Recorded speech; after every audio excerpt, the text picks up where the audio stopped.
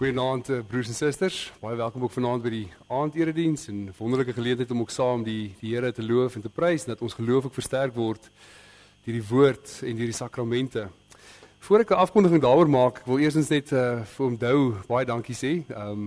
Die preekstoel kon nie regtig hoor gaan nie, daar was nie genoeg skakeltjies of gaatjies gewees nie. Hy het nou spesiaal opgetel en 'n spesiale gaatjie ingemaak, dis sê daar's nou 'n gaatjie vir al die priesters en dan is daar een vir die hoë priester. So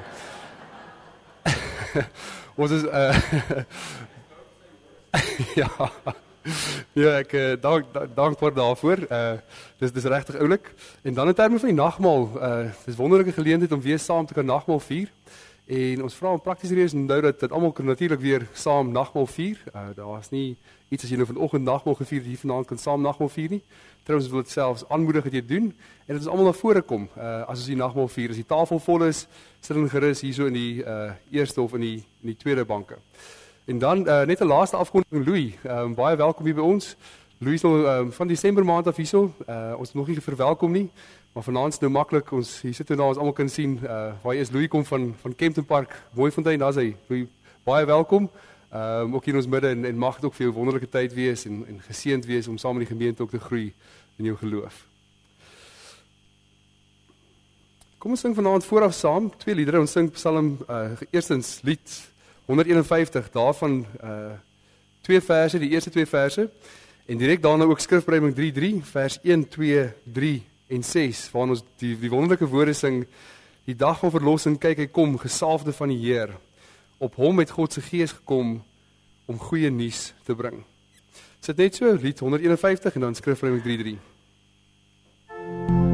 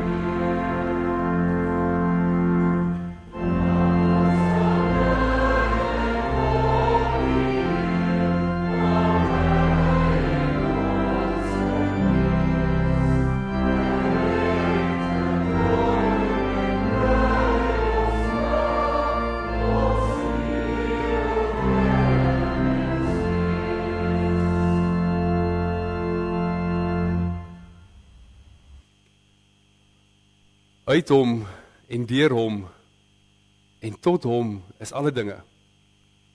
Aan hom behoort alle heerlikheid tot in alle ewigheid. Geliefdes, genade, barmhartigheid en vrede vir julle van God ons Vader en ons Here Jesus Christus deur die kragvolle werking van die Heilige Gees. Amen.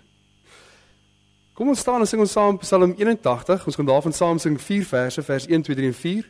En daarna bly ons staan vir ons gebed en direk na die gebed sing ons ook die verse 12 tot 15 van Psalm 81.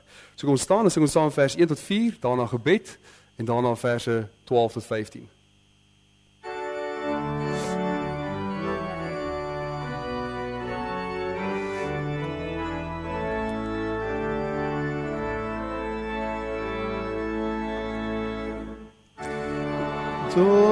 Ons nou die Heer, wat sy volk verbly.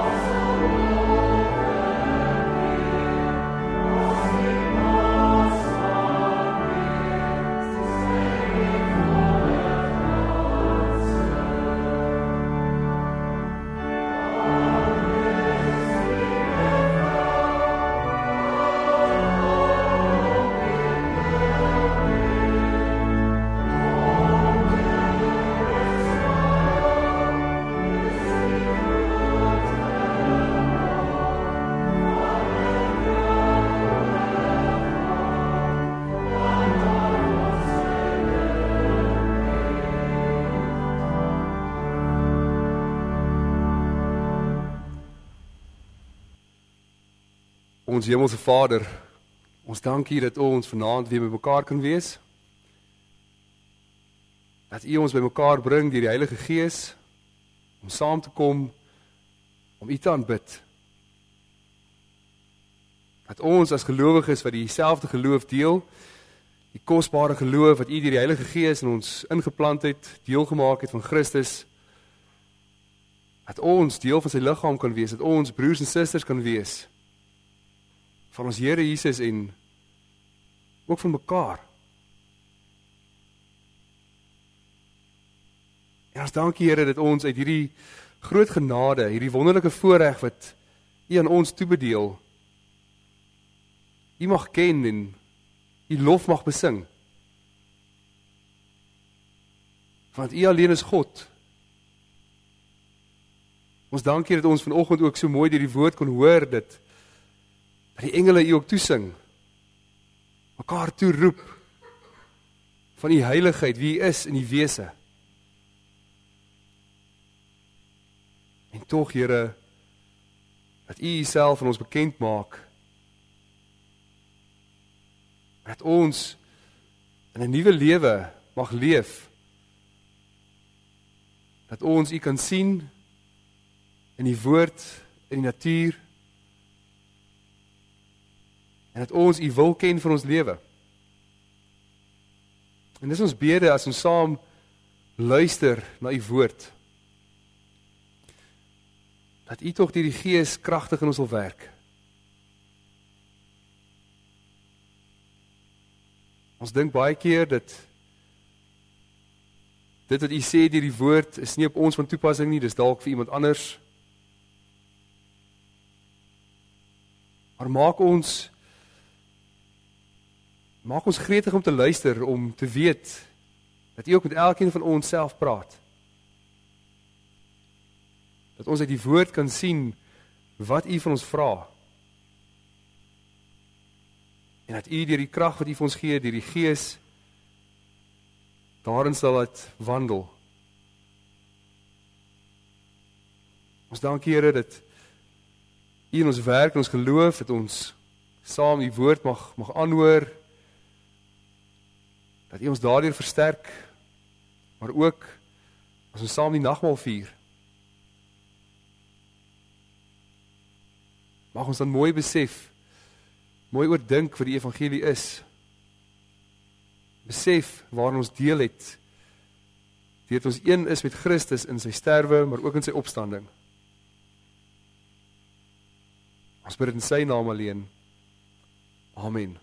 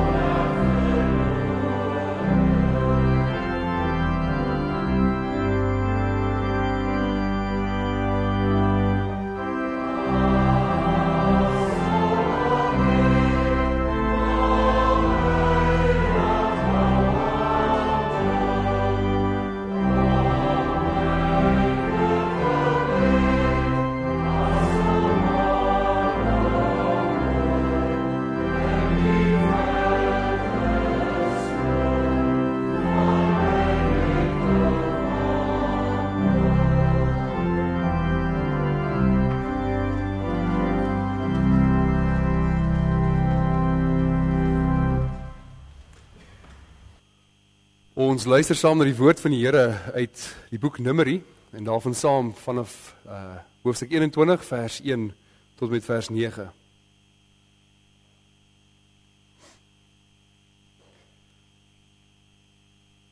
Toe die Kanaanitiese koning Arad, wat in die Suidland woon, verneem dat Israel in die rigting van Atarim optrek, het hy teen hulle gaan veg en 'n aantal van hulle gevangene geneem. Israel het 'n gelofte aan die Here gedoen: as U hierdie volk en hulle stede in ons mag gee, sal ons hulle stede as banoffers aan U offer. Die Here het die gebed verhoor en die Kanaaniete in Israel se mag oorgegee. Hulle het toe die Kanaaniete verslaan en hulle stede heeltemal verwoes. Daarom word die plek Gorma genoem. Om by die gebied van Edom verby te kom, het die Israeliete van Horberg af in die rigting van die Rietsee getrek. Op pad daarheen het die volk ongeduldig geword en teen God en Moses uitgevaar. Waarom het U ons uit Egipte laat trek, net om in die woestyn te sterwe? Hier is nie brood en water nie, en ons is sat vir hierdie slegte kos. Die Here het toe giftige slange onder die volk ingestuur. Die slange het die mense gepik en baie Israeliete het gesterf. Toe kom die volk na Moses toe en bely: ons het teen die Here en teen U gesondig met wat ons gesê het. Bid tog tot die Here dat hy die slange van ons af wegneem. Moses het toe vir die volk gebid. En die Here het vir Moses gesê, maak 'n beeld van 'n giftige slang en sit dit op 'n paal. En elkeen wat gepik is en daarna opkyk, sal lewe. Moses het toe 'n koperslang gemaak en dit op 'n paal gesit. As iemand wat deur 'n slang gepik is, na die koperslang opkyk, het hy bly leef. Tot sover.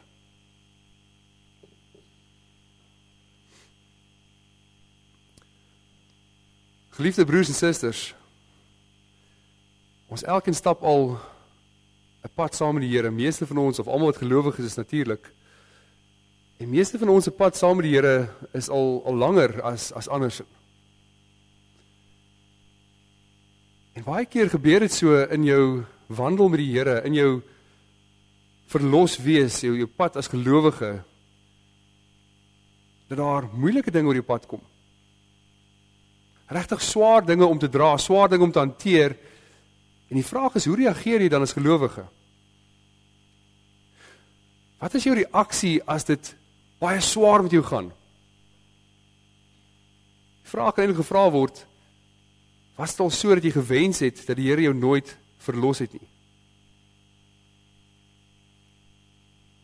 En dis eintlik 'n lasterlike gedagte as jy dink, maar ek wens ek kan myself in hierdie posisie plaas waar ek was, voor die Here my uit die sonde uit weggeruk het, voordat hy my die duisternis uit weggeruk het na die lewe toe. Ek wens die Here plaas my terug daar, dat ek nooit die Here geken het nie. Ek wens die Here plaas my daar, waar ek nie die harde pad van volharding moet stap nie. Dit bly 'n lasterlike gedagte om te dink, dat iemand so iets kan dink en kan sê. En tog is die vraag, gebeur dit nie dalk op 'n sekere manier nie? Dat hoe jy dalk praat, of hoe jy dalk dink, jy jouself dalk buite die wil van die Here wil plaas, sê, maar hierdie dinge gebeur in my lewe, maar ek wil myself daar praat, en ek wens dat dit nie gebeur nie, of iets anders het gebeur, of ek vertrou nie die Here, in hierdie pad dat hy met my stap nie. En daarom wil ek nie weet waar die Here my nou plaas nie, daarom wil ek nie nou aan die wil van die Here gehoor gee nie.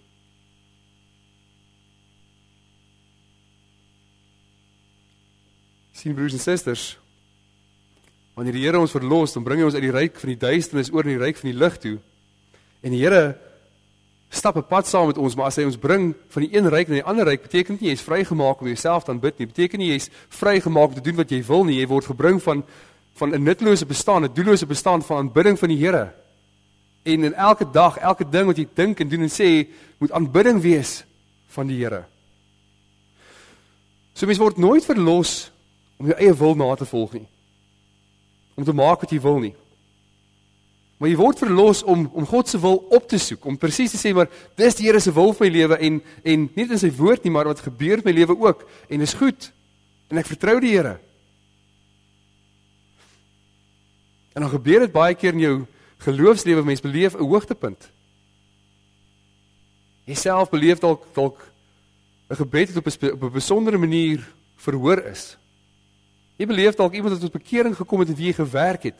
Jy beleef dalk aanbiddingsgeleentheid wat wonderlik is. En dit plaas jou op hierdie hoogtepunt van hoe wonderlik dit is om die Here te dien. Want as sulke hoogtepunte in mense lewe geken word. Maar ander kere wat meeste van die tyd is dit nie so 'n eenvoudige pad nie. Is dit nie altyd 'n gevoel van vreugde nie, maar is dit eintlik gekenmerk aan 'n gedissiplineerde lewe van doen wat die wil van die Here vir my vra. Ek kom saam met die gemeenskap van die gelowiges, nee, ek is saam met my medegelowiges, ek wyk nie af daarvan af nie. Ek bestudeer die woord van die Here, ek bid. Dinge wat nie noodwendig altyd so wonderlik is nie, maar baie gedissiplineerd plaasvind in my lewe. En wanneer die lewe van 'n gelowige die hele tyd hierdie aanhoudende volharding vra van dinge wat nie altyd maklik is nie, is 'n moeilike pad om te stap, dan kan dit gebeur dat 'n mens soms mismoedig raak. Wat jy beleef, maar dit is nie so maklik om 'n gelowige te wees nie. Wat jy dalk wens, maar ek wens vir hierdie oomblik kon ek net my eie wil navolg en nie doen wat die Here vra nie. Al is dit in konflik met iemand of waar jy jouself in 'n situasie bevind. Want dit vat baie geestelike dissipline geloof om daai situasie uit te leef volgens die wil van die Here.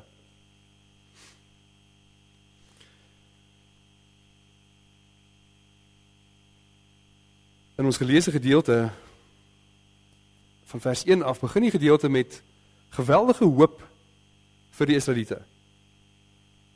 En dit staan weer in kontras met die vorige hoofstuk, waar daar geweldige swaar kry vir die Israeliete wees. En eintlik moet ons gaan lees oor hoe geweldig die vorige hoofstuk was, want die hoofstuk begin met die dood van Miriam, en daarna is daar 'n rebellie van Moses en Aaron met die water in die rots, en daarna is daar 'n weiering van deurgang van die Edomiete, en dan sluit die hoofstuk af met die dood van Aaron. 'n Geweldige moeilike, swaar tyd wat die Israeliete beleef het van druk, en is moeilik om hierdie pad saam met die Here te wandel. En hier sal mens verwag dat die volk moet begin kla en sê, maar dit is te swaar, dit is te moeilik. Ons wil teruggaan.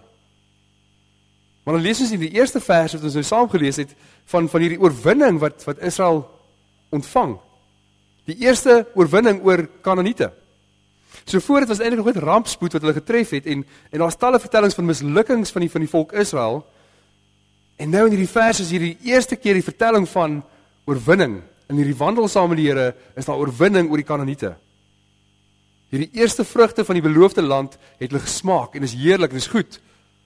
Hulle wil saam met die Here gaan, dis lekker om die pad saam met die Here te stap. Hulle het die oorwinning gekry. So die Here wys vir hulle wat nog gaan volg. Hier is 'n stukkie van die beloofde land, daar's 'n hele land wat nog vir hulle oorgegee gaan word.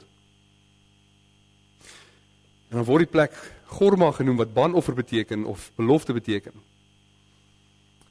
As mense gaan lees in hoofstuk 14, dan sien die mense op daai selfde plek waar hulle ook 'n vernedering gelei het onder die Kanaaniete, en hierdie keer gee die Here vir die oorwinning, en daar's 'n banoffer vir die Here van die volke. En hulle roep die Here aan op sy naam, erkenning dat die Here alleen uitkoms gee in die situasie.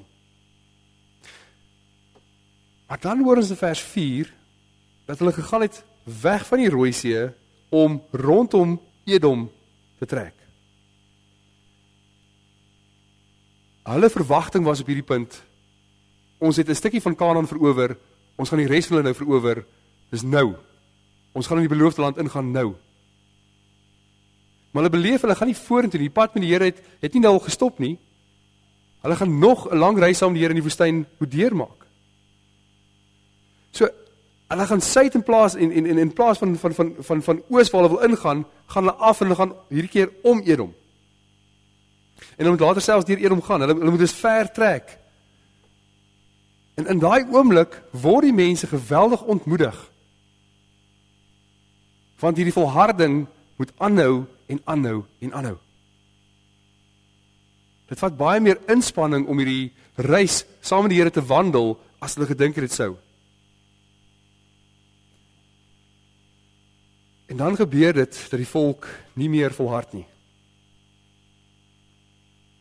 Dat alles is nie so maklik soos hulle gedink het nie. Hulle gaan nie net reguit in die beloofde land ingaan nie. En broers en susters, so vind ons onsself ook in ons eie geloofslewe. As jy terugdink in jou eie lewe, hoeveel mooi belewenis is daar nie wat jy gewandel het saam met die Here, en 'n baie mooi gebeurtenis ervaar het. En gedink het, maar hierdie is nou die volgende stapie in my heiligmaking, net voor my heerlikmaking. Ek gaan nou in die heerlikheid opgeneem word in hierdie staat, van hierdie staat, daar's net trappies boontoe. Daar gaan niks meer swaar oor my lewe kom nie. En tog is dit nie so nie. Dis nie die einde van ons inspanning, die einde van ons geloofspad saam met die Here nie. Ons keer terug na 'n daaglikse roetine van aanbidding.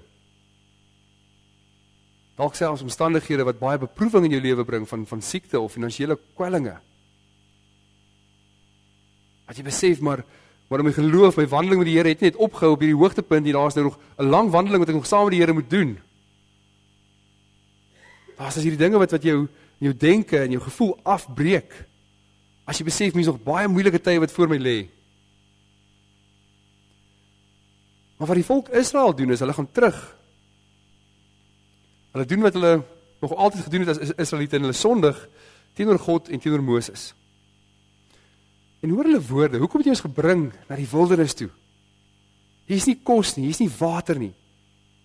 In ander woorde, hulle blameer.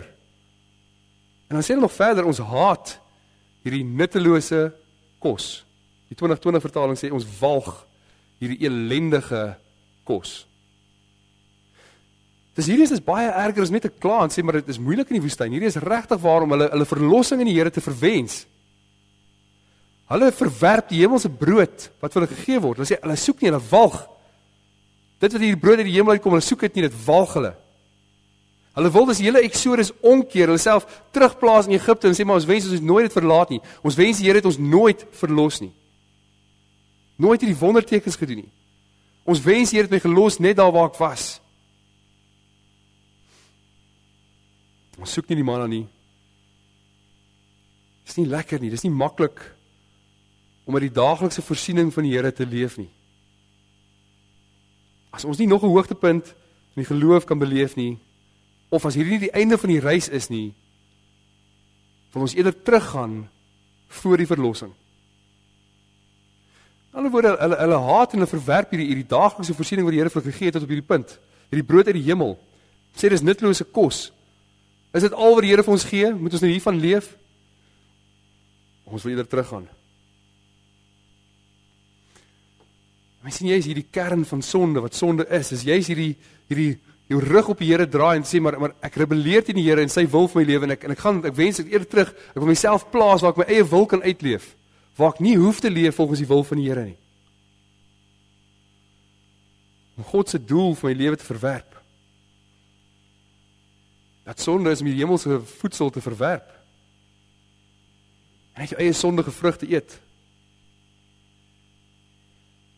En as jy vra, broers en susters, hoe lyk jou lewe? Beleef dalk hierdie wonderlike verlossing deur ons Here Jesus Christus, maar as die volgende stap nie die hemel nie. As die volgende stap 'n volhardende lewenswyse van 'n gelowige. En soms in jou hart is daar hierdie rebellie. Ek wil nie, dis moeilik, dis swaar. Jy wil jou rug op God draai, sy verlossing.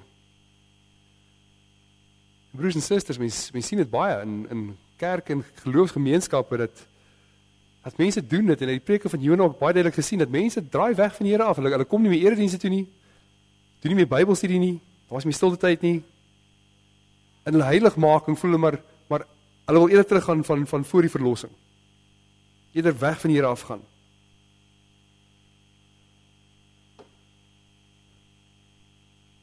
En dan hoor ons in vers 6, hoe die verhaal oorgaan na vergelding toe. Dat die Here vat nie hierdie opstand ligtelik nie. Dat die Here kom en hy stuur slange onder die mense in. En meer nog, die mense weet, hulle wat gepik word, gaan sterf. Hulle sien net hoe baie van hulle geliefdes gepik word deur slange en hoe die mense om hulle kreun van pyn en doodgaan.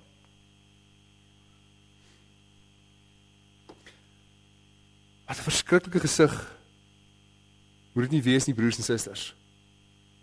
Dink jouself dit in 'n groep mense soos ons wat bymekaar is en kom slange ewe skielik en pik van ons en van ons lê hier en dood en jy kan niks doen nie, jy is hulpeloos en jy is magteloos teenoor die slange. Dat rondom jou is daar 'n toneel van dood. En nou moet ons baie mooi vir mekaar sê, dit is tug van die Here oor Israel. Dit is hoe die Here sy volk getug het. Dat die Here is liefde en in sy liefde werk hy ook met sy volk. En dit lyk so. En wat die Here hier met die volk doen is hy wys hulle baie duidelik die simboliek van waarmee hulle besig is, wat hulle voorvra. So die volk vra hulle wil terug aan Egipte toe en dan kom die Here en hy wys hulle, julle wil teruggaan? Kom ek wys julle hoe lyk dit as julle teruggaan. Want slange was 'n baie sterk simbool vir die Egiptenare gewees. En nou kan jy dadelik dink aan die eerste wonder waar die Here vir Moses roep en die kierie verander in 'n slang. En as Moses die slang gryp, dan wys dit dat die Here sal sy mag oor Egipte wat die slang voorstel uitoefen en hy sal sy volk bevry. Die farao het ook altyd op sy kroon 'n slang gedra wat sy mag aangedui het. En dis wat die Here vir die volk deur die tugtiging wys. Wil julle regtig teruggaan? Dink julle 'n lewe sonder my is beter, dat julle beter af sal wees? Dis hoe 'n lewe lyk van die uiteinde as julle terugkeer na Egipte toe. So die Here gee vir ons wil hê, kyk hoe lyk dit? Daar kan net een resultaat wees. En dis die dood. As jy nie gevoed word met die hemelse brood nie, is daar net dood wat volg. En dan kom 'n baie duidelike besef by die volk. Hulle besef hoe die Here met hulle werk in hierdie omstandighede. En ons sien in vers 7 hoe die volk baie duidelik bekeer. Want die Here werk steeds met hulle en dis hier wat gebeur. Dat die Here praat hard met die volk met 'n stem wat nie weggeredeneer kan word nie. Hulle besef hulle sondig, hulle besef presies wat hulle gevra het om terug te gaan Egipte toe, dat hulle rebelleer teen die Here. En hulle is ook jammer oor hulle sonde. Hulle sê maar hulle het nie net teen Moses gepraat nie, maar teen God gesondig. En dan gebruik hulle ook die Here se verbondsnaam, sê maar ons erken, ons staan in 'n verbondsverhouding met die Here. En dit is teenoor hom wat ons sondig. Die baie intieme verhouding met die Here, waar hy beloof om hulle God te wees en vir hulle te sorg, en hulle erken nie meer, maar ons oortree teenoor u. En daarom, broers en susters, die vraag, besef jy jou sonde? Dit is baie maklik om aan iemand anders te dink en sê, ja maar, dit sou nou goed wees as hierdie of daardie een vanaand hier kon wees, om hierdie preek te luister, maar die vraag vir my en vir jou as gelowiges vanaand, besef jy waar jy teen die wil van die Here ingaan?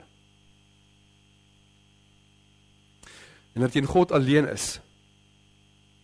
Ons het deel in die genade wat die Here gee, al die hemelse seën is reeds aan ons gegee, ons het deel in die verlossing in ons Here Jesus Christus, maar om dan te sê of te dink, op hierdie oomblik, kies ek meer wat die wêreld vir my kan gee, as wat die Here vir my gee. Of is dit omstandighede waar ek sê, maar ek volhard ook in hierdie omstandighede. Ek hou aan om die wil van die Here te kies, oor wat die wêreld bied. Want die Here kan ook, en hy doen dit ook, om omstandighede gebruik om ons te tug. Ons het baie mooi gesien uit Jona uit 2 weke terug. Ook deur pyn en swaar kry. En ons sê nie daarmee dat alle pyn en swaar kry wat gelowiges beleef, is as gevolg van tug van die Here af nie. Maar die Here kan dit ook gebruik. Want die Here lei sy volk en sy gelowiges op die regte pad tot die eer van sy naam. En dan kom die Israeliete en hulle vra vir Moses dat hy vir hulle moet bid. Hulle besef dis, hulle kan niks vir hulle self doen nie. Daar's niks nie in die omstandighede wat hulle kan doen om dit weg te vat nie. Hulle is hulpeloos, hulle is uitgelewer in die dood. Want sonder die hemelse brood is hulle uitgelewer, daar's niks hulle vir hulle self kan doen nie. Nie Moses nie, niemand van hulle kan iets doen nie. Want die hulp kom net van God af, die lewe kom net van hom af en daarom pleit hulle van hom af. Ons sien as hierdie geloof in hulle bekering, dat hulle is nie net jammer oor die sonde nie, maar hulle het reg hierdie diep berou. En hulle keer na die Here toe, dat hy hulle weer in liefde moet aansien. Want die Israeliete weet, daar's genade by die Here. Hulle draai weg van hulle eie wil af. En hulle draai na God toe, bid tot hom. Daar's hierdie diep jammerte en hierdie diep bekering ook saam met dit. Nie net jammer oor die toestand waar hulle is nie, maar 'n terugkeer na God toe. So is nie dat dit sleg is waar jy nou is nie, maar dis 'n diepe berou oor die sonde wat teenoor God is en ek draai terug na hom toe. In die laaste 2 verse hoor ons dat die Here net ook die genesing bring. En hy stuur nie net eenvoudig die slange weg nie. Maar hy gee aan Moses die opdrag om die beeld van 'n giftige slang te maak, bepaal te sit, sodat almal dit kan sien, opgehuis. Die giftige slang wat hulle doodmaak, moet bepaal kom en almal moet dit kan sien, dan kyk na dit. Ek kan eintlik dink, maar dis die laaste ding wat jy sal wil sien. As die klomp slange tussen jou is en hulle pik jou en hulle mense gaan dood, is die laaste ding wat jy sal sien is 'n giftige slang wat opgehuis word. Hoekom is dit so? Want met hierdie bronslang word al die aandag gevestig op hierdie een slang. En hy word in die lig opgehuis vir almal om te kan sien. Hy is dood, hy is oorwin, hy is vasgemaak op die paal, en is hy wat genesing bring, of genesing moet bring, in die vorm van dit wat hulle doodmaak. En broers en susters, die skrif getuig vir ons van Christus. En soms is dit nie so eenvoudig en so maklik om Christus in die skrif te sien nie. En baie keer moet jy die skrif bestudeer en soek. Maar tog in gedeeltes soos hierdie, kom die kommentaar onder die leiding van die Gees nie eers na die skrif voltooi is, maar selfs in die skrif word ons baie mooi vertel wat hierdie gedeelte beteken. Ons die geïnspireerde verklaring van hierdie gedeelte deur ons Here Jesus Christus self. Die baie bekende gedeelte van Johannes 3, waar die Here met Nikodemus self praat, sê die Here vir hom, Moses het die slang in die woestyn hoog op 'n paal gesit. So moet die seun van die mens verhoog word, sodat elkeen wat in hom glo, die ewige lewe kan hê. Jesus trek dus hier 'n direkte verband. Ons is dus nie verbaas as ons na hierdie gedeelte kyk en wonder waaroor dit gaan nie, want die evangelie maak dit vir ons baie duidelik, dat die slang op die paal verwys na Jesus Christus. En as elkeen op die slang kyk, so moet elkeen die seun glo om gered te word.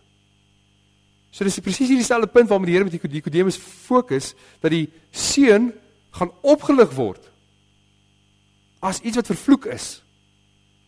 Gaan hy in 'n kruis hang. Iets wat onaanskoulik is. Hy gaan opgelig word as dit wat dood veroorsaak. En hoor ons baie mooi, en vanoggend die preek ook daarna verwys, in 2 Korintiërs 5 vers 21 stel Paulus die volgende, en ek hou vir ons weer die 2020 woorde voor. Hy wat nie sonde geken het nie, hom het God ter wille van ons tot sonde gemaak, sodat ons in hom voor God geregverdig kon word. Die vers wys ons baie mooi wat gebeur het met die Here toe hy daar aan die kruis gehang het, toe hy opgelig is daar en gehang het. Dat Paulus beskryf baie mooi vir ons die sondeloosheid van ons Here Jesus Christus. Hy is die sondelose lam wat gelei is tot ter slagting, ons weet dit. Maar tog hoor ons baie mooi hier dat God het hom tot sonde gemaak. En hy stel dit baie versigtig. Hy sê nie hy het 'n sondaar geword, hy het sonde gedoen, met ander woorde dat hy self skuldig is daaraan nie, maar hy het sonde geword. Met ander woorde, die Here het die sonde van die uitverkorenes op hom laat neerkom en hy het daai sonde op hom gedra. Hy het sonde geword. Dat al die sonde van die uitverkorenes gaan op hom gedra word. Dit wat die dood bring, gaan hy op hom neem. En so sterf hy aan die kruis, daar waar mense hom kan sien. Hierdie simbool van die ellende van die mens, dit wat die dood veroorsaak. En as hy daar aan die kruis hang, dan kyk sy Vader nie na hom in liefde nie, hy roep uit, my God, waarom het U my verlaat? Dis nie omdat hy aan die kruis hang nie, maar juis omdat hy die sonde geword het. Dat hy regverdig deur sy Vader verlaat word, sodat hy sterf aan die kruis as die sonde wat hy op hom het.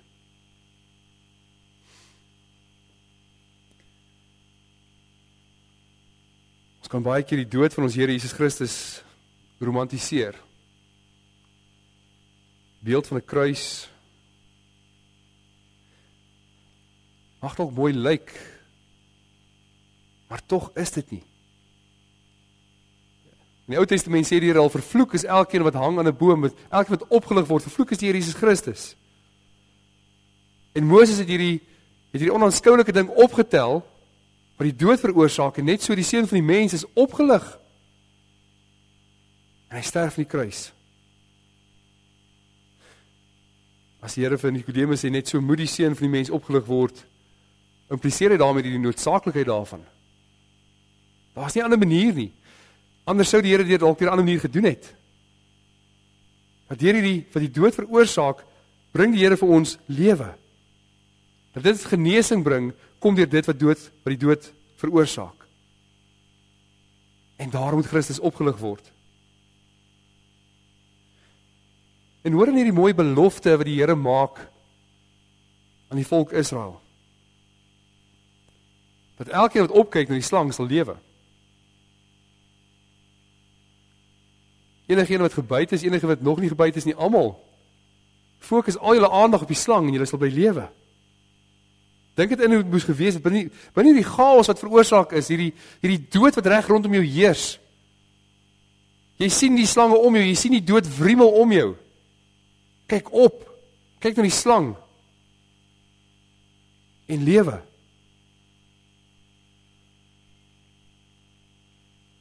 Almal, elke liewe een wat opkyk, sal lewe.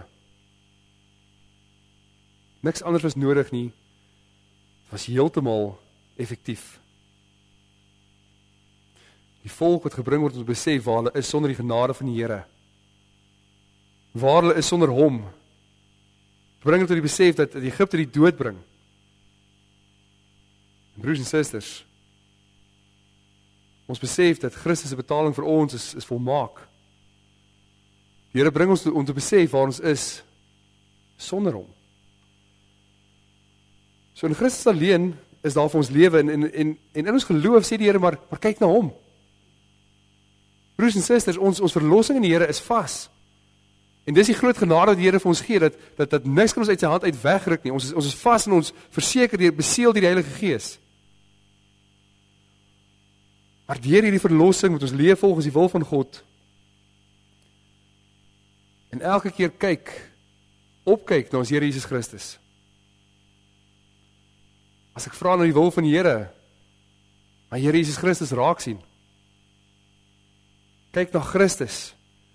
En die dood om my raak sien rondom my, as ek weet waar ek sou wees sonder hom. En jy is dan vashou aan die Here. Die pad saam met die Here wandel. Weet dat die pad sonder hom na die dood toe lei. En daarom plaas ek my vertroue op die Here. En broers en susters, dit is nie altyd maklik nie. Baie keer daar gebeur wonderlike dinge en is hoogtepunte in jou geloofslewe. Daar's dinge waarom mens opgewonde is. Maar daar kan ook weer moeilike tye wees. Vir sommige ook tugtiging deur die Here. Vir ander beproewinge. Maar as tye wat geestelike dissipline vra en tye wat volharding vra. En jy's dan, vra die Here vir ons, hou julle oë op Christus.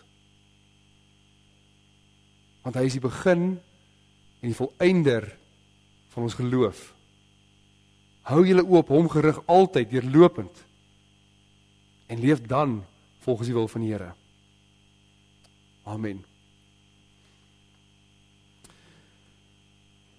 Kom ons sing saam, Psalm 31, daarvan saam vers 7, 8, 15, 17 en 19, terwyl ons net so bly sit, en daarna sal ek vir ons die formulier voorhou.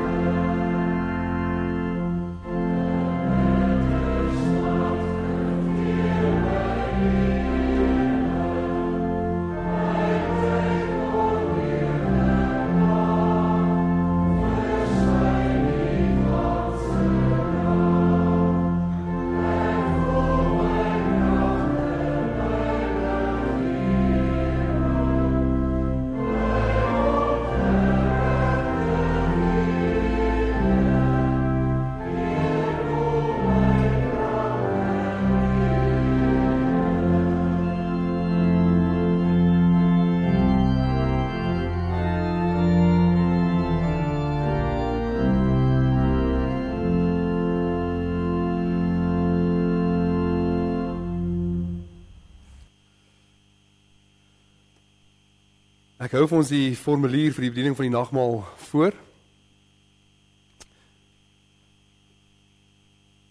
Die instellingswoorde van die heilige nagmaal van ons Here Jesus Christus word ook soos volg deur Paulus vir ons beskryf.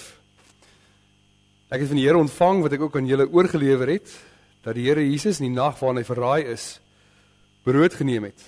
En nadat hy gedank het, het hy gebreek en gesê, neem, eet, dis my liggaam wat vir julle gebreek word.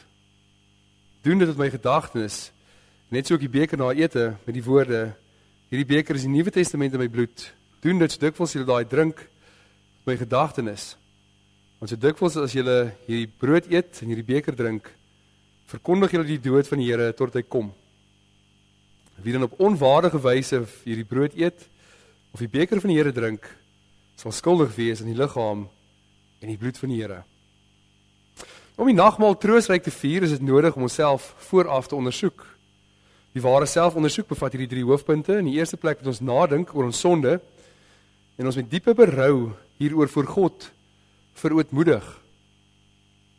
In die tweede plek moet ons die vaste belofte van God glo dat al ons sondes alleen op grond van die soenverdienste van Christus vergewe is en dat sy volkome geregtigheid ons toegereken en geskenk is. In die derde plek die opregte begeerte hê en met ons hele lewe dank aan God te bewys. Opreg vir hom te wandel en in ware liefde ook met ons naaste te lewe. Wie so gesind is, wil God in genade aanneem en die seëninge van die nagmaal laat deel. Maar hulle wat sonder berou God se gebod oortree, eet en drink 'n oordeel oor hulle self. Tog kom ons nie na die nagmaal omdat ons onsself sondeloos ag nie. Inteendeel, ons kom juis omdat ons lewe buite onsself in Christus soek. Ons het deur die genade van die Heilige Gees van harte berou oor ons sondes en begeer om volgens al die gebooie van God te lewe. Daarom kan ons seker wees dat God ons in genade aanneem en waardig maak om deel te hê aan die hemelse spys en drank. Die Here leer ons die doel van die nagmaal wanneer hy sê, doen dit tot my gedagtenis. Om dit te doen, moet ons opreg glo dat hy deur die Vader in die wêreld gestuur is, dat hy ware mens geword het en as sondelose lam die toorn van God gedurende sy hele lewe op aarde vir ons gedra het. Ons moet glo dat ons met volmaakte gehoorsaamheid God se wet vir ons vervul het. Dat hy ons smaad gedra het sodat ons nooit weer tot skande sou word nie. Dat hy onskuldig ter dood veroordeel is, sodat ons voor die gerig van God vrygespreek kan word.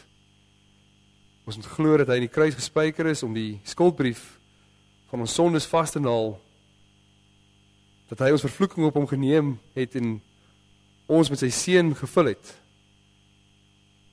Dat hy helse pyn en bange God verlaatheid gelei toe hy uitgeroep het, my God, waarom het u my verlaat, sodat ons nooit meer deur God verlaat sou word nie. En dat hy met sy dood en bloedstorting die ewige genadeverbond bekragtig met die woorde, dit is volbring. Dan word die tekens van die brood en die wyn telkens weer 'n versekering dat hy hom in ons plek oorgegee het, dat hy ons verseker met sy liggaam en bloed voed, as dat ons die brood en die wyn eet en drink. So wil Jesus Christus ons deur sy gees van sy liefde verseker en ons tot die vaste wete bring dat ons ook tot hierdie genadeverbond behoort. En elke keer as ons nagmaal vier, verkondig ons sy dood tot hy kom. Daarom laat die nagmaal ons met groot verlange uitsien na die bruilofsmaal van die lam. So leer die nagmaal ons om die enige kruisoffer van ons Here Jesus Christus as die enigste grondslag van ons saligheid en geloof te omhels. Daar is sy liggaam gebreek en sy bloed vergiet tot volkomme versoening van al ons sondes. En het hy vir ons die ware voedsel en drank van die ewige lewe geword. Deur sy dood het hy ook vir ons die lewendmakende Gees verwerf, wat ons aan Christus in ware gemeenskap verbind en in al sy rykdomme laat deel. Die Heilige Gees bind ons ook as lede van die een liggaam in ware liefde saam, omdat ons almal aan hierdie een brood deel het, as ons almal een liggaam. Daarom moet ons almal wat deur die geloof in Christus ingelyf is, hierdie eenheid in liefde met woord en daad teenoor mekaar bewys. Mag God ons deur sy Gees daartoe help. Amen. Kom ons bid saam.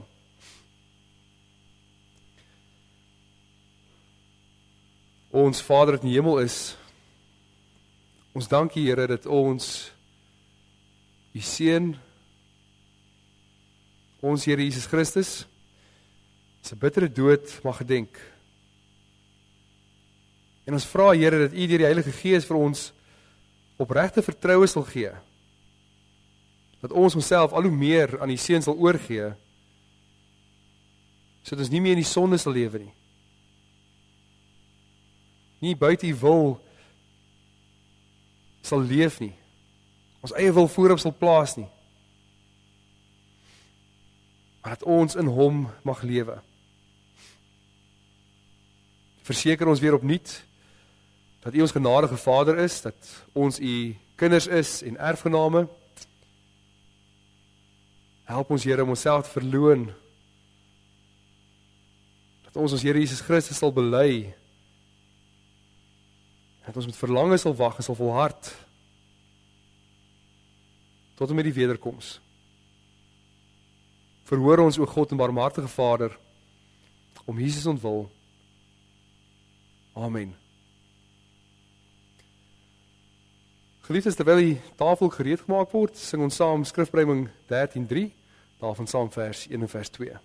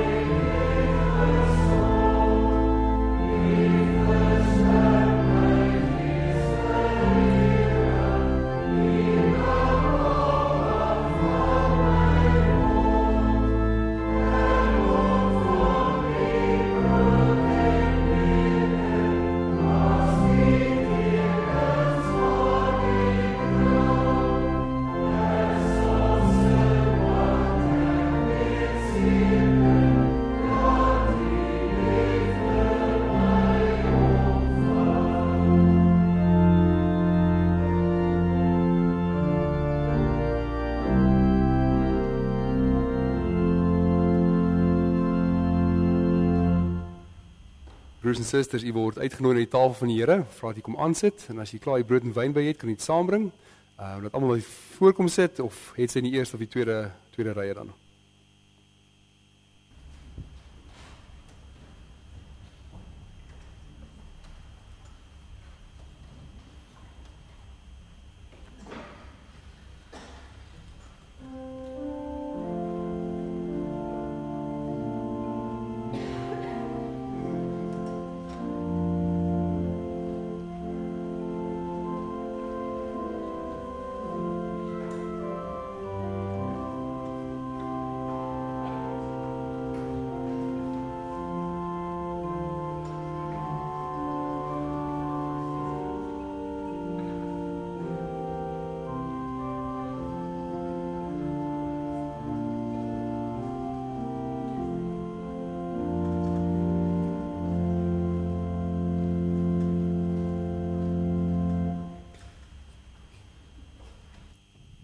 Geliefdes, verhef julle harte tot Jesus Christus, ons voorspraak aan die regterhand van die Hemelse Vader.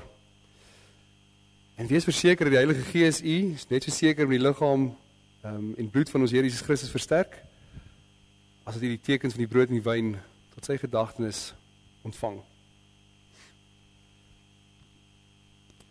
Die brood wat ons breek, is die gemeenskap met die liggaam van ons Here Jesus Christus. Neem, eet, dink daaraan en glo dat sy liggaam vir ons gebreek is, tot volkome versoening van al ons sonde.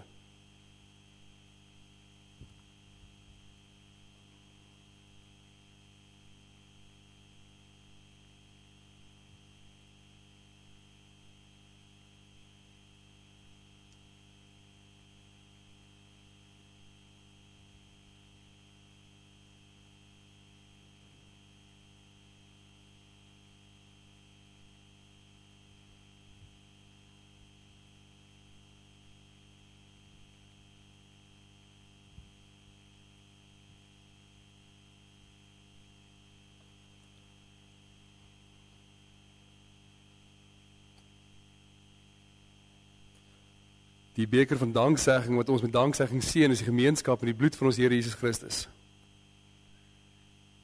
Neem, drink almal daaruit en dink en glo dat die bloed van ons Here Jesus Christus vir ons gevloei het tot volkome versoening van al ons sonde.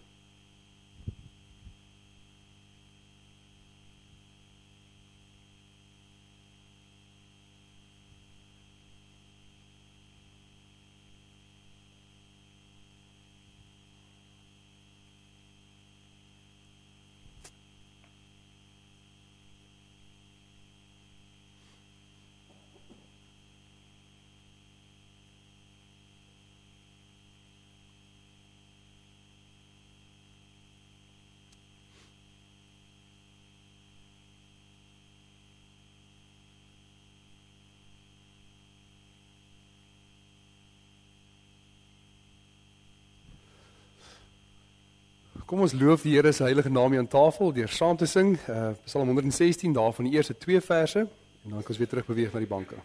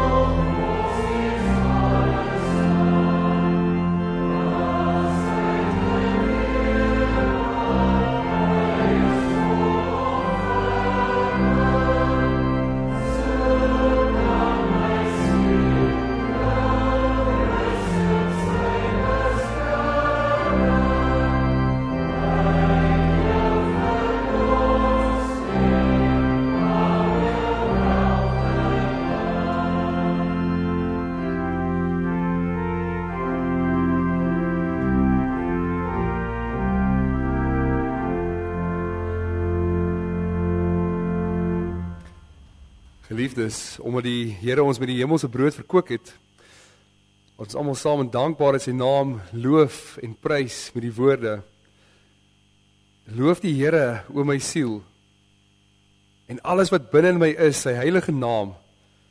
Loof die Here, o my siel, en vergeet geen een van sy weldade nie. Wat al jou ongeregtigheid vergewe, wat al jou krankhede genees, wat jou lewe verlos van die verderf, wat jou kroon met goedertierenheid en barmhartighede. Barmhartig en genadig is die Here, lankmoedig en groot van goedertierenheid. Want so hoog as die hemel is bo die aarde, so geweldig is sy liefde vir die wat hom vrees. So ver as die ooste verwyder is van die weste, so ver verwyder hy ons oortredinge van ons. Hy het selfs sy eie seun nie gespaar nie, maar hom vir ons almal oorgegee en ons alles genadiglik met hom geskenk. Daarom sal ons mond en ons hart die lof van die Here verkondig, van nou af tot in ewigheid. Amen. Kom ons bid saam. Ons hemelse Vader, ons dankie en ons loof U dat U ook hierdie heerlike beloftes van die evangelie met hierdie nagmaal aan ons bekragtig. En ons dankie Here dat U U enige gebore seun geskenk het as 'n middelaar en offer vir ons sondes. Dat U aan ons die ware geloof skenk waardeur ons deel kry aan die offer van die seun. En ons bid U, laat die werking van die Heilige Gees, die verkondiging van die dood van ons Here ons daagliks laat groei in die geloof en die heerlike gemeenskap met hom. Ons bid in sy naam alleen. Amen. Geliefdes, net 'n herinnering of afkondiging dat die liefdegawe van vandag gaan vir instandhouding van die erediens, as ook vir huis Boland. So wanneer jy dit afdra by die deure of elektronies, onthou dan ook waarvoor dit gaan. Kom ons staan dan nou, en sing ons ook saam met die woorde wat ons so saam gesê het as 'n lofverheffing tot eer van die Here, en dis Psalm 103. Ons sing daarvan saam vers 1, 2, 5, 9 en 11.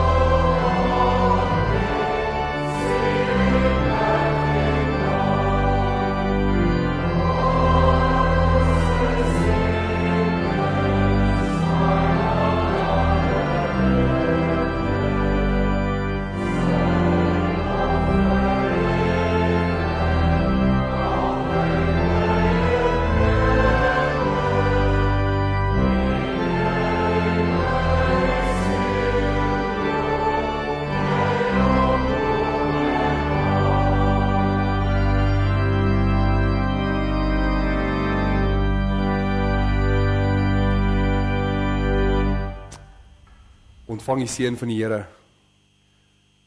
Die genade van ons Here Jesus Christus en die liefde van God ons Vader en die gemeenskap van die Heilige Gees is en bly by elkeen van u. Amen.